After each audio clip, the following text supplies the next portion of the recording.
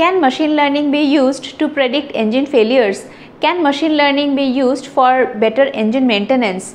From flight engines to metro train engines, today all big companies like Boeing, Alstom are using machine learning to predict engine failures. So how is that possible? How does it work? For those of you who are new to our channel, please subscribe to Scientist Express so that we are encouraged to create more and more such useful videos.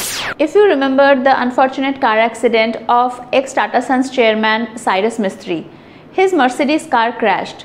Mercedes company managed to pull all the data of the last few hours before the accident and produced it to the court. Whether the car was overspeeding or what actually happened.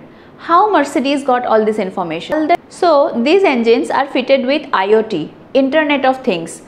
These are nothing but different types of sensors like temperature sensor, pressure sensor, voltage sensor, vibration sensor, sensors that can count rotation, and these sensors are capturing the data and storing it in cloud storage like in every 5 minutes. Now imagine on one fine morning a metro train in one of the Mumbai metro stations stopped working. That will be an event, a failure event.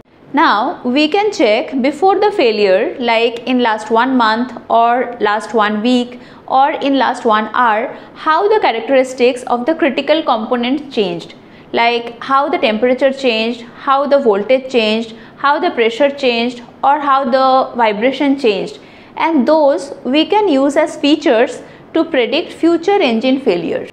We can pick up say hundreds of machine failure data that happened historically, and along with that the different IoT data like pressure, temperature, voltage, rotation, vibrations and other important features, and we can train a machine learning model. And this machine learning model, once trained, can predict future engine failure. Along with that machine learning model, we also have explainability that will tell us the top reasons for the prediction of a future engine failure. So there will be minimum downtime and there will be proactive maintenance. It will significantly reduce machine failures because even before the failure, our machine learning model is predicting what can fail, and accordingly we are sending it for maintenance proactively.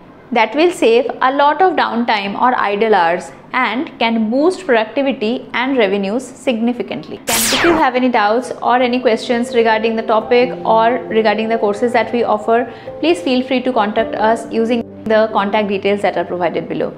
That's it for today. See you in the next video.